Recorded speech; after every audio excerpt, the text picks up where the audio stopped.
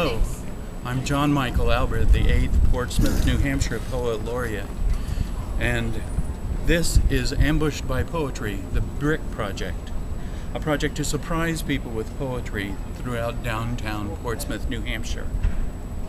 I'm standing outside of Nahcotta and will be reading you Robert Herrick's poem, Upon Julia's Clothes. When as in silks my Julia goes, then methinks how sweetly flows the liquefaction of her clothes.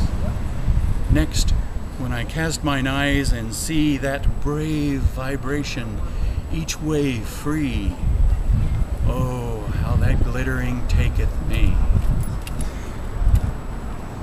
Thank you for listening. This project is sponsored by the Portsmouth Poet Laureate Program.